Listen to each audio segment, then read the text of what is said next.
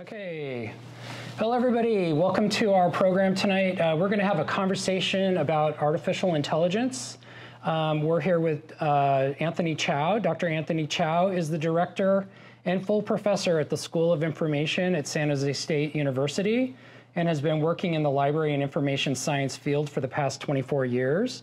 His areas of expertise include technology integration, leadership and management, information-seeking behavior, and analytics and informatics. As the head of the largest MLIS program in the world, an academic advisor and expert in information science, Dr. Chow is also grappling with the current and future impact of AI in all aspects of society. We're really pleased to have you tonight, and we will do Dr. Chow's talk, and then we'll have time for questions, comments, and conversations. So with that, I'll leave it to you. Thank you. Thank you, Ryan. And I want to thank Palo Alto City Libraries. I want to thank Palo Alto City Libraries for inviting me and including me in this very important discussion. And good evening, everyone. We also have YouTube Live, and we also have a virtual reality. I just wanted to show you kind of the mixed reality environment that we are using as well. And I think this certainly is very relevant to the talk tonight in terms of what exactly is reality and the different variations of that.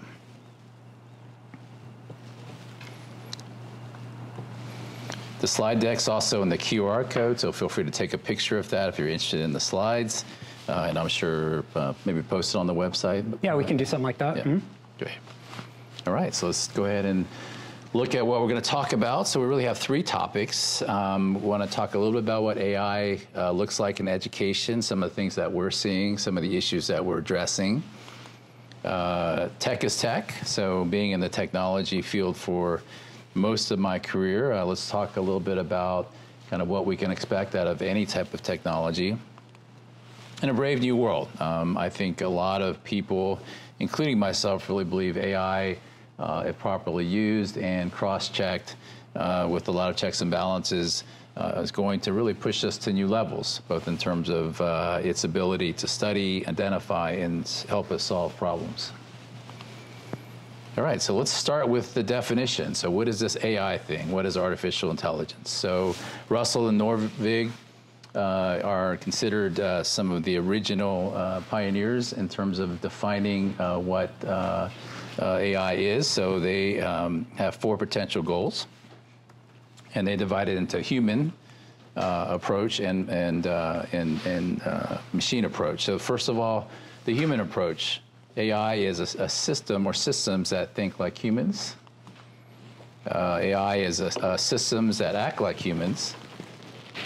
In the ideal approach, AI are systems that think rationally, and AI are systems that act rationally. And of course, I had to ask ChatGPT. So what did ChatGPT think about AI? Excuse me. Can you turn the volume up a little bit? I have to speak louder? You want me to speak louder? I don't know. Yeah? Okay, I'll speak louder. Oh, no, okay. The audio you're hearing there is in virtual reality, so yeah. So ChatGPT, he promised he wouldn't heckle me. This is my father, by the way. So ChatGPT says artificial intelligence, often abbreviated as AI, refers to the simulation of human intelligence in computer systems. And I'm not going to read the rest of that, but feel free to take a look at that. So ChatGPT, earlier conversation I had with ChatGPT earlier today. In particular, understanding natural language, recognizing patterns, and making decisions. Certainly that is a transformational technology that allows us to read and recognize and identify patterns that simply is beyond the human capability. And so let's introduce you to ChatGPT. So you can see here this interface. I'm using the free version, let's just ask it for writing a, let's see.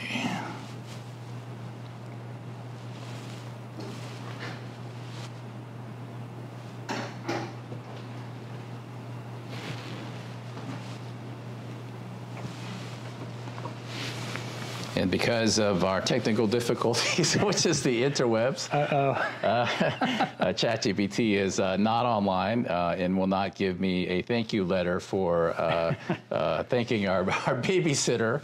But this is the interface for ChatGPT 3.5, and what I had done is just prepared one of its template responses was thanking your babysitter, and that, obviously writing a thank you note is a good example of how you could use ChatGPT. By the fact that I can't communicate with ChatGPT because of a poor internet connection is also an example of a potential limitation with AI because I cannot actually communicate with ChatGPT at this time. So, and I didn't really mean, thank you, Ryan, for demonstrating that limitation, but that is indeed a limitation. Of course, the other irony is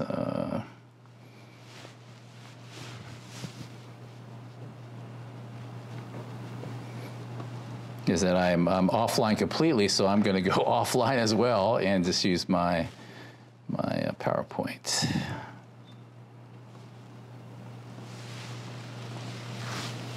Do you want us to try to help you get back online? It's okay. Yeah. You're not in pubs anymore either. I'm not? Okay, yeah. All right. So we don't mean to demonstrate technology failures, but obviously the internet is the key to all of this, and if we don't have it, then it... You want to try a hotspot? It's okay. I think for the sake of, So let's talk a little bit about AI and education. So in usability and user experience, one of the primary concepts on how anything is used is what we call Poole's principle of least effort, which means that the easier it is, the more it is used. That is important because the use of AI to plagiarize or write full papers is a known issue, and I'm gonna bring up my nephew in a little bit about how proud he is that he uses AI to write his papers, and of course there are a lot of challenges with that. So the point is that because it's easy when you have internet, we know a lot of people are using it and not using it appropriately, right? So that's a huge problem. Number two is cite your source. So as a faculty, San Jose State, as most faculties and institutions are doing, we have come up with a policy which basically says you could use AI, we understand, we expect you to do that, but please cite it, right? Please do not plagiarize it. And so the way I view AI is like a lot of information resources, you just must cite it, right? Cite it as you use it. It's yet another data point for information.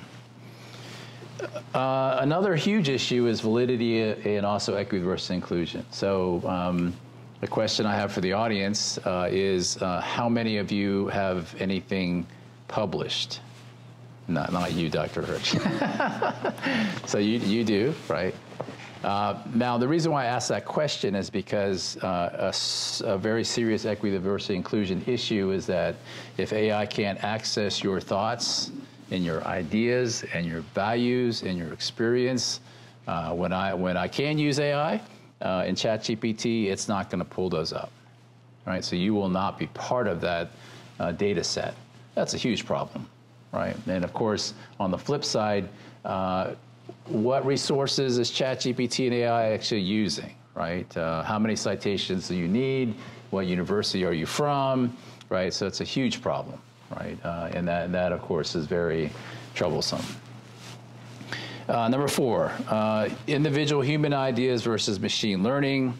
So as an educator, we ask you to write those painful papers because we want you to think, and we want you to write, and we want you to read, and we want you to, and all of those cognitive things happening in your mind is a precursor to learning. And if you go back to principle number one, and now I'm going to talk about my nephew who bragged about writing his paper the night before using ChatGPT, how much did he actually learn, right? And I imagine that in higher education and at each level of education, we're going to see more and more lack of preparedness because of this trend in ease of use with generative AI, ChatGPT, and other AI agents. And again, what that means is a lot of the traditional learning is going to be missing, right? And I think that's going to be a very big problem also for us. Now, on the flip side, AI increases speed and quantity of productivity. So actually, I just wrote a book chapter for Dr. Hirsch, and I had AI, ChatGPT, help me with some initial ideas, and that really was very helpful when you start to write. And AI increases our speed and productivity because it allows us to have quite a bit of information that in the past we would have to write ourselves, right? So that's a huge benefit. Number 6 is also very worrisome, which is the integrity of peer-reviewed research. I gave a talk a couple of months ago where we were looking at the closed captioning for Zoom, and you guys have probably seen it too. Zoom, the closed captioning in Zoom will insert words into the closed caption, even if it can't understand what you're saying, right? So it basically says, it inserts something wrong, in other words, right? Now imagine, and I'm sure it's already there, imagine in our peer-reviewed research, those type of mistakes make it in there, right? And we're citing Alfredo and Ryan and other people, and half of it's wrong, right? And now I publish it, and so now it's considered, right, peer-reviewed research. And so that is a huge problem. And of course, the minute peer-reviewed research is now called into question, the quality and validity of our information is very, very troublesome. So I think I'm very concerned about that. Of course, one of the typical things we like to do is ask AI or ChatGPT to write something about us, and half of it usually is wrong, and we're much better than we actually are based on AI. So again, peer-reviewed research and the sanctity of that, I think, is definitely in serious jeopardy. All right, so tech is tech. So my beginnings was education, and so but technology quickly became a very important resource that I had to use for that purpose. So in preparation for, I guess it was an omen, in preparation for today, again, ChatGPT ran an error, right? So could not compute, sorry. And so this is important because one of the truisms in technology I've always learned is that it's going to fail. It's not a matter of if, it's a matter of when, right? And so again, when we think about ChatGPT, so we are in talks with UCLA and also San Jose State's academic libraries, where they're really excited about using AI to digitize and interpret a lot, really a backlog of printed documentation. Imagine if it starts making mistakes, inserting words, inserting citations, inserting dates that are all wrong, and they're not caught, right?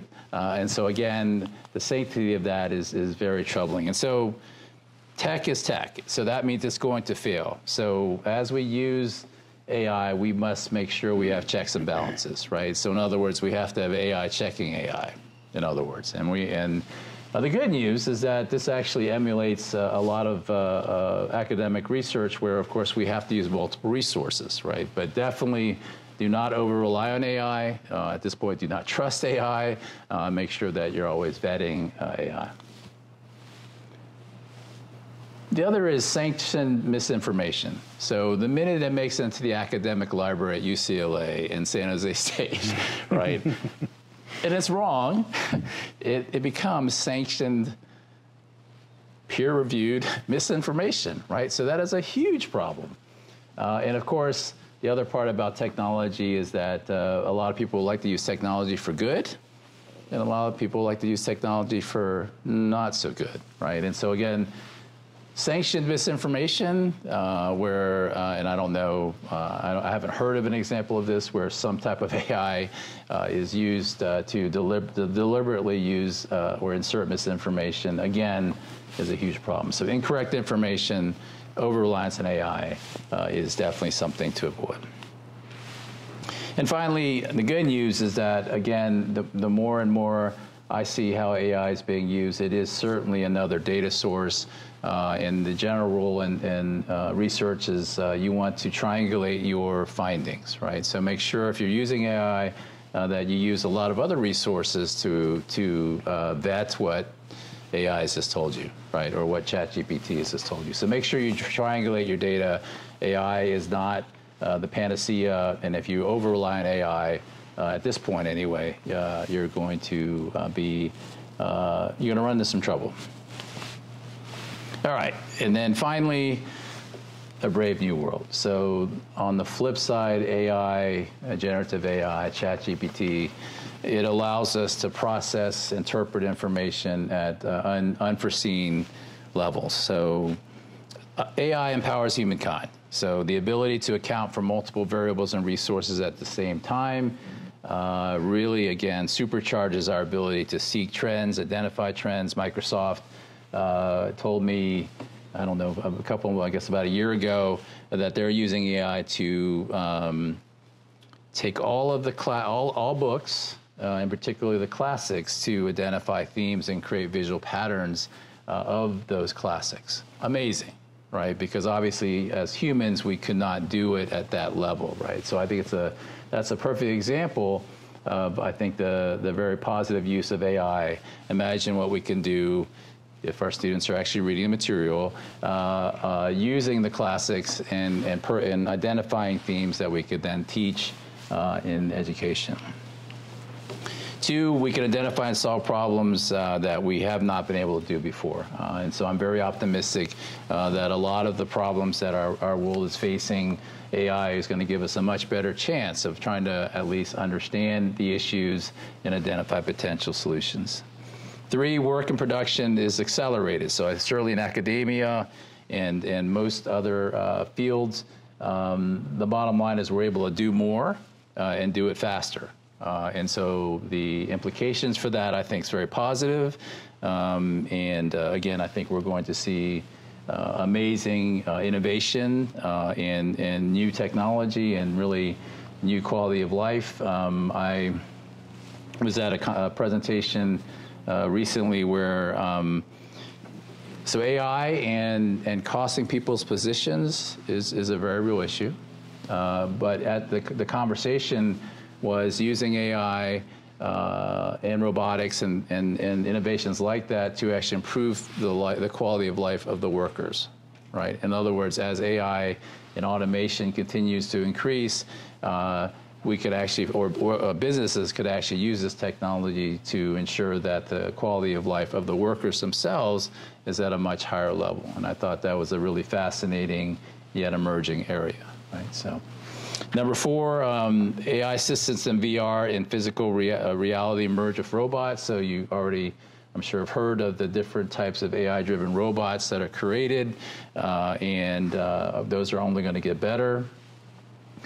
We also are working in number five, a project called Seeking Immortality, where we are digitizing Northern Cheyenne elders, both in terms of language and their physical representation, right? We call it Seeking Immortality because, again, the end goal is for those individuals to be able to talk to their ancestors 50 to 100 years from now, right? And what AI does is gives us a conversational agent. So it's not just a recording, but rather it's a conversation. And so I really do believe that type of digital preservation is something that we're going to see more and more of, right? And I as a father, looking at my parents here, I think the idea of having some kind of virtual representation after our physical form is gone is optimistic and something I think we should do. And I really do believe, again, libraries in particular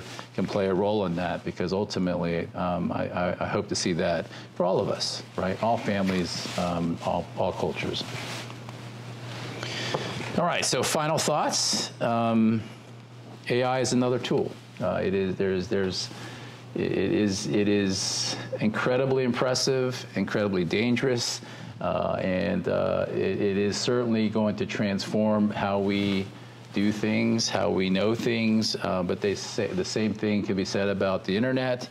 I remember when TV came out, they said that schools will be closed and teachers will be fired because what they could do is roll a TV in front of a classroom with the brightest, the best and brightest, and students would just learn, right? And learn from the best. And of course, we saw how that worked out, right? And so AI is another tool. Yes. Should we be concerned? Should we be worried? Are there issues? Of course. But certainly the internet, certainly TV, certainly the phone, there are a lot of pros and cons. But we must be careful and validate. So especially for our youth in particular, the idea that people are wildly using ChatGPT to write papers is not only distressing, but if it's not controlled, it certainly could erode truly the educational well-being of our future generations, right? In other words, if they're not putting the hard work that we all had to write our papers, and they are also not even validating the information, it's a concern. So definitely use ChatGPT, but be careful. Definitely use generative AI, but be careful, and make sure that you validate it like you would any other source. So, and then I was watching on 60 Minutes, the founder of AI, in his very real warning that global agreements must be made to protect humankind, because ultimately AI is getting to the point where it could get Terminator-ish, right? In other words, AI is thinking logically, and humans don't oftentimes operate logically. And if nations are not in agreement to not create these autonomous, robotic-driven AI agents, there could be a problem. Because ultimately, again, our individual human values and experiences, again, oftentimes may not be what AI thinks should be the norm or allowed or acceptable. So this is a very real issue. It's something that, again, I think similar to nuclear weapons, must be addressed because it could become a real problem. All right, so with that being said, I appreciate your time. Thank you very much. And I know we have some questions, and I think hopefully some questions in the virtuality world as well. So thank you very much. Appreciate it. But this is a conversation, so please, let's discuss. Yeah, so does anybody have any questions they want to ask Dr. Chow? So how many of you in the room have used AI in some way, ChatGPT or something else maybe? Just one? Two, I think, yes. Two? Okay, great. I'm curious if people in the room have feelings about AI, or is there, maybe if you haven't used it, like, is there a reason why you're hesitating, or you just haven't had a chance to try it, or any thoughts on that? I would say I'm hesitant to use it because it's new and it's different. So, I don't know how logical it is, but it's new. So I'm just hesitant to adopt something new. Right, and that's pretty common, right? People have, when there's a new technology introduced to them or any kind of change, people hesitate, they want to think about it. Some people like to think about it longer than others. So would you say that's your experience with other kinds of changes? Not usually with technology. I think this feels a little different. But I'm curious about how people younger than me are adopting it and how, like, what their thought process is when like what moral framework they're working with for adopting it and using it. Right. Yeah, so this one just feels different. Yeah, and again, I think that not to be an alarmist, the Poole's principle of least effort means that people are going to use it. And the less mature you are, I think the less responsibly you're going to use it. So it's a real concern as far as that misuse. That could be a significant problem. So. What? Yes, please. I'm curious about the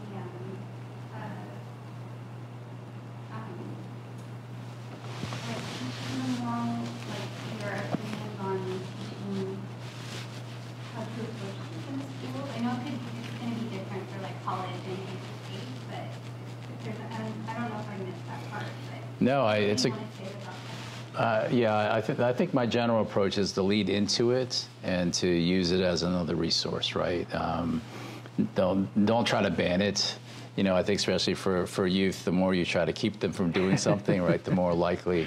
But I think it's responsible use, right? And I think, in my opinion, maybe show them examples of how wrong it can be, right? Give them some examples of that, and then impart to them that if you run with incorrect information, what that could mean for you, right? And then how you live and how you talk to people and the decisions that you make. If they're based on wrong information, in my mind too, and of course it's maybe not for the youth, but isn't that the definition of being a person, right? Mm-hmm. An individual. And you don't want to give those up to AI, right? You don't want to give that up to a machine, mm-hmm. right? So. Would you say your experience, with the students that you work with, that they are, I know you tend to work with students that are, they're very eager about technologies and trying new things, but generally speaking, from what you're hearing around campus, do you feel that students are diving into this, or they are? Yes, I think they are. And again, Poole's principle of least effort, right? So. And it's not a moral challenge as much as it is, or at least not initially. But being a graduate student, and for most of our students are graduate students, is a lot of work, right? And they have families, they're working professionally, and there's always something due. So the temptation / necessity, right, to use that tool is, I think, almost unavoidable, right? Mm-hmm. Which is why we've leaned into it. Use it, but cite it. Right, and of course for our students, what plagiarism looks like, which is you've got to cite it, you got to put quotes behind it. You can't just make that your paper, right? And so And by the way, Turnitin and all of the other defenses that we have, they already have that, right? And so that's partly what we tell students too, is that we're checking. The system's already checking for it, right? So do you think that? Obviously, this is changing the way that students might be approaching their assignments and how people in general are approaching their work, how they're going to maybe take some shortcuts. Maybe that's a good thing in many cases. Maybe it's a bad thing sometimes. How are the institutions going to have to change to account for this change in how people are working? Say, with, people starting to just rely on ChatGPT to get work done faster. They're not really looking at what it's outputting. They're just turning it in as their work. How does the education system respond to a world like that? I think it could be a cup half full. So the way I use it, and the way I think a lot of our colleagues use it, we're able to produce, I think, stronger work because a lot of that initial draft or having ChatGPT to give you advice on XYZ is very helpful, right? And I would think for students the same thing, right? So in technology and software engineering, for example, as you probably have heard, a lot of the traditional coders are gone, right? Those positions are gone. However, because their AI is able to be used, arguably, you're able to do more, right? Because that part of it now, that delay, the cost of it now has been removed, right? So a cup half full would say that means that our software and other things are going to be more advanced. So I think for our students, that would be, I think, what we would say to them is that you can create even stronger works, right? Use ChatGPT, use published peer-reviewed research, and you will now have more time, right? Remember, I'm sure most of you remember only a few of you remember the world without computers, right? But you remember the good old typewriter, right? Well, having Word and WordPerfect, how much more productive are we with that, right? Exactly. And so that's the way I see it too. I think this is another knowledge revolution, right? I really think that our productivity, the works, the quality. I mean, a lot of AI art, for example, is just amazing, right? And I really do think it's going to push it further. So yeah. So a little story on typewriters and computers. So when I was in junior high, the school got some computers, and all the kids that were in the typing class that I was in, it was a full year of typing. So halfway through the class, we were just using typewriters. Then the computers came in, and then the error rate skyrocketed as soon as we got that delete key. Right. And it was interesting because it was like, on one hand, the students were failing the class, but on another hand, nobody ever really went back to typewriters, right? We moved on and we were able to do more. So yeah, no, that's a great point. I think going back to the question, ma'am, your question, I think I was just thinking critically, right? Because I kind of tied to what you were saying. So I think thinking critically, if we're not educating and teaching students how to think critically in the world of AI, then one, we're going to miss an opportunity, and two, I think we're going to see the erosion of critical thinking because we're letting AI make a lot of decisions. Whereas we want to say, okay, let AI do this, but now you need to interpret its responses so that you can think at a higher level, right? Because a lot of that work has been done. So. Yeah, I kind of wonder if the essay and the written project are doomed, right? Because how are we going to know if a student really did learn and really has, brought that learning into their thinking, and so that they can express it? Yeah, I was thinking, remember the good old undergraduate days, the blue book? I can see you pulling out the blue book. They saying, write your interpretation of your essay, right? Yeah, go ahead. I'm currently, and today we actually use a blue book Yeah. in class. Yeah. So they moved our, the percentage of our grades. Now we're having to respond in person, and so there's no way with an actual pen and paper, which is surprising. Yeah. But there was no way to use anything else. Right. Yeah, and by the way, I would encourage us to lean in, not lean away. We're seeing this in a lot of areas. Yeah. So I definitely understand it, and then cognitively, when you're writing, that's good learning. But yeah, I would encourage us to embrace it and use it as a positive, but not try to unplug everything and go back to blue, right? Because I think although it's well-intentioned, it's missing an opportunity. Not to mention the environmental resources involved, right? In pencils and lead and paper and those kind of things. So. Yeah, so here at Palo Alto, the library is kind of in the lead with AI in terms of our city and how the city staff work. We're going to be doing a brown bag with city staff next week to talk about AI in the workplace. To learn how people are using it and get ideas.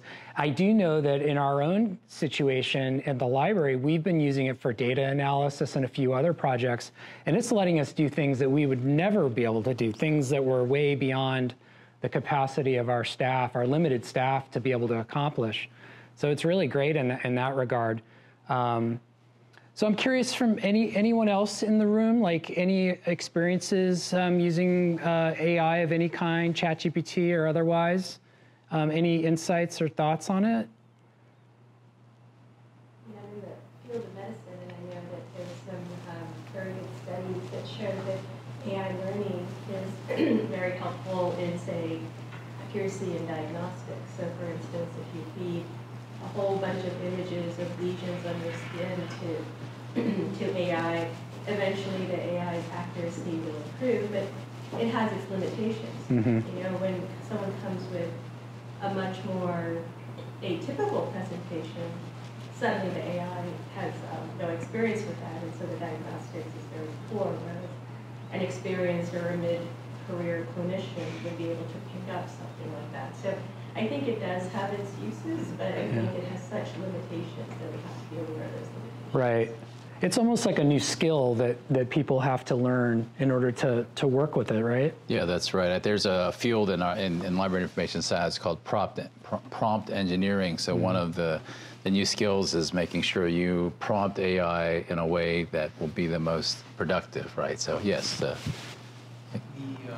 live stream can't hear the audience. Oh, okay, sorry. So let me repeat the question then. So one of the audience members was talking about how she works in the medical field and people are finding AI to be very helpful at doing their jobs, but there are some limitations that are important to understand, and it's maybe not so creative sometimes, or it doesn't think out of the box. It can only understand what it's been trained on. That's right. That's right. And again, I was going back to Ryan, your point about using data. So again, I think what we're going to see our AI and software that's going to test the results of AI, right? And the reason why it's so important is because, again, AI can do things that we can't do, which means that we can't check it either, right? And so if it inserts, right, if it it's going to fail, right? There's going to be a blip, right? And I think that's my caution, right? Yes, it does that, but if it's doing things we can't check,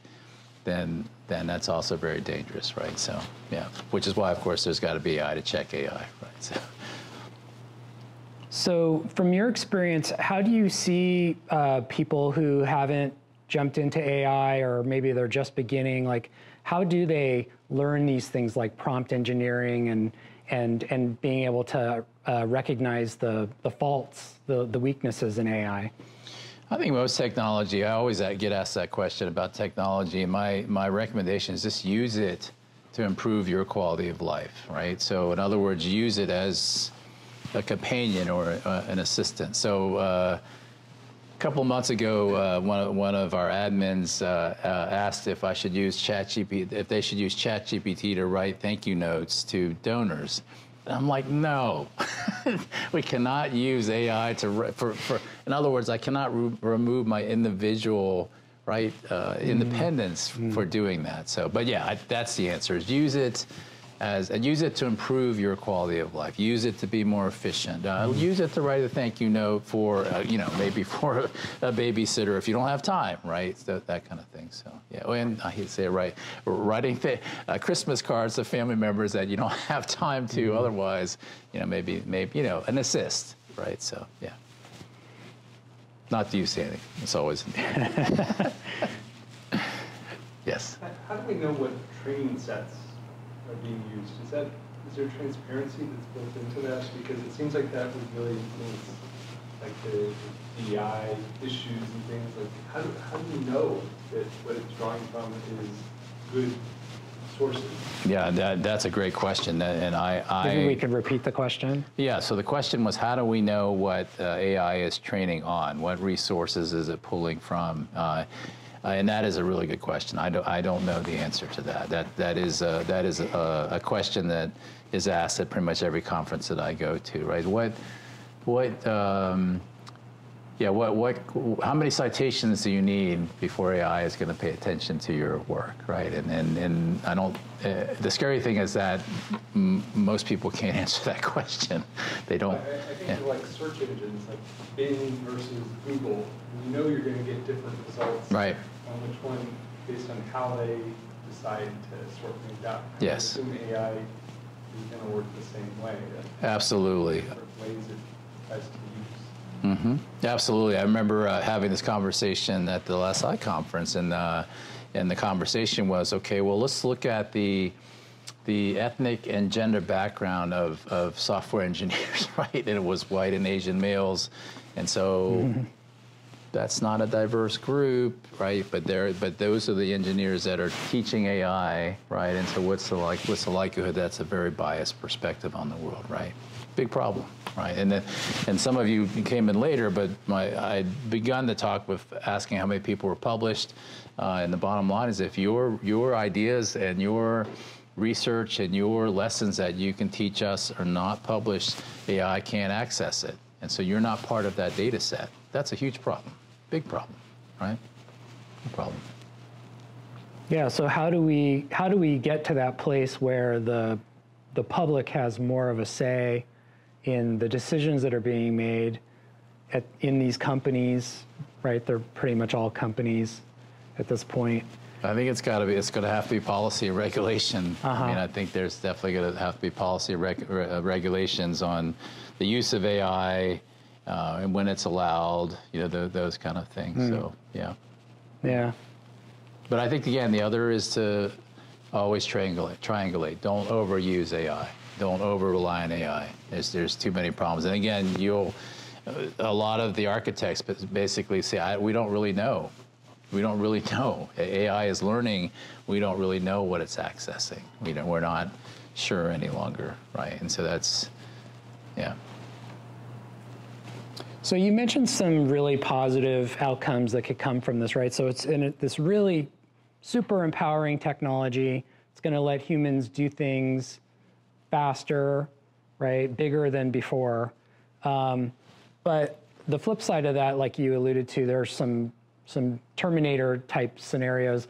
What do you think is like a realistic doomsday scenario with AI that keeps you up at night?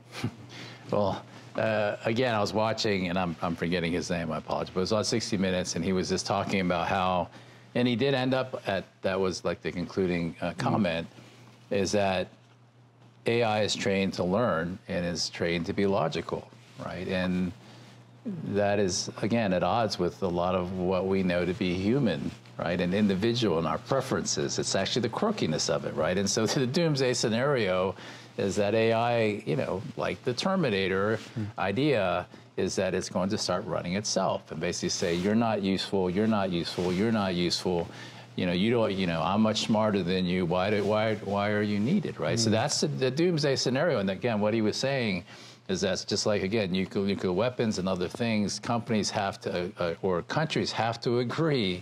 You cannot connect, that kind of generative AI with, robotics, where you're, now giving it a form in which it can really start, autonomously making decisions. And that's basically what he was saying. We've got to make those limits where we cannot allow AI that way out. But on the flip side, you think about terrorism and people doing illegal things. I think it's almost impossible in a way, right? So the doomsday scenario is that it gets out of control and that it no longer relies on us, right? Yeah. And it basically is just making decisions. And again, what does that look like? Well, again, it could start its own company and it can build its own, right? I mean, and so anyway, so right. Yeah. So getting out of control is a doomsday scenario. But I do think, very seriously, it is at odds with, I think, a lot of what makes us human, right? And that's the big problem with machines and AI, is that you can see very quickly it's going to look at us and say, why do I need you, right? Or, you're not as smart as I am. Stop asking me so many questions. Yeah, exactly, right? And so, yeah. Was there a journalist who was conversing with an AI or chat? That's right, for a while, yeah. And you noticed He was always in tears, right? Yeah, yeah. I think the ChatGPT got very angry and wanted to have him or itself kill his wife. Yeah. Fall in as a journalist. And yeah. So, yeah. So we might need to repeat that for the folks online. Yeah. So that example was brought up. I think one of the well-publicized interactions a reporter had with AI, and he struck a great friendship. And he said initially the AI agent was so eloquent, almost brought him to tears. And then it turned dark, where it's started to get angry, and I can't remember the murder part, but basically that it suggested that they murder his wife, right? Mm-hmm. And so the lack of control, Ryan, right? In the idea that you have an autonomous machine, AI-driven, independent being, right? That's yeah. And again, already the creators are saying they're not sure what it's doing. They're not sure what it's accessing, right? Because of the internet, right? It's it's consuming, right? And, Right. and so already they're saying that they're not sure. And so, yeah. Yeah. Any other questions for Dr. Chow? What about best case scenario? Best case scenarios? Yeah. Best case scenarios is that we understand the doomsday scenarios and just start cutting them off, right? Cutting them off. I think also I got some nods in the audience. As far as we know, some people are going to probably do bad things, right? And so, therefore, there must be protections against those as well, right? But yeah, I mean, it can discover new medicine. I think it can solve problems like cancer and other things that we simply can't do because it can analyze data sets and at least come up with theories that we would have never thought of, right? I think the humans have to then take that data and test it out like we would in a scientific study.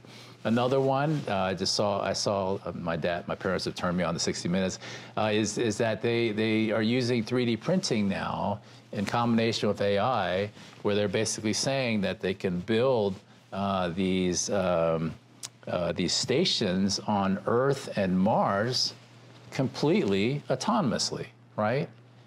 Imagine that. Imagine that. And again, they're talking about the fact that they think the future of manufacturing is 3D printing, right? Using environmentally friendly material, the costs go down, the waste decreases, and we have a healthier Earth, right? And you know, when you think about environmental crises, I'm hoping AI is going to help us with that, right? Is to understand things that we can't and consume and problem solve, you know, 24/7, where we need sleep, right? Which goes back to the Terminator thing, right? So we're getting a few questions online. Yeah. One in Mozilla Hubs is it's a long statement, but essentially I think it boils down to this idea of alignment, that we will develop AI so that it aligns with human values, and so that if we can achieve alignment, then we kind of overcome some of these issues where the AI decides that it's just going to do away with these pesky humans. Yes. Because it's actually trained on our values. Yes, I agree. And I think going back to your question, the other thing I could see is the AI personal assistant, right? The AI assistant that just learns on you and knows you, right? And can provide support for you, right? And I think that would be, I think, a companion, right? A companion, a friend, you know.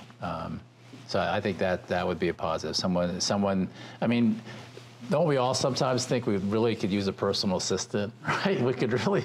Could you just balance a checkbook? Can you just pay those bills? Can you just order the groceries? I mean, you can kind of see AI, you know, at some point, hopefully, doing that. So yeah, overspending too, I'm sure. But yeah. So another question, this one on YouTube. So who do you think should lead the charge for AI policy?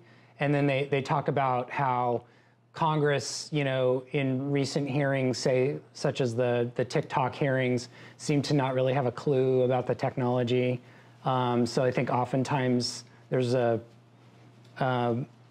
problem with the legislators who are going to write these laws. They may not really be up to speed on the technologies that they have to regulate. So how do we fix that?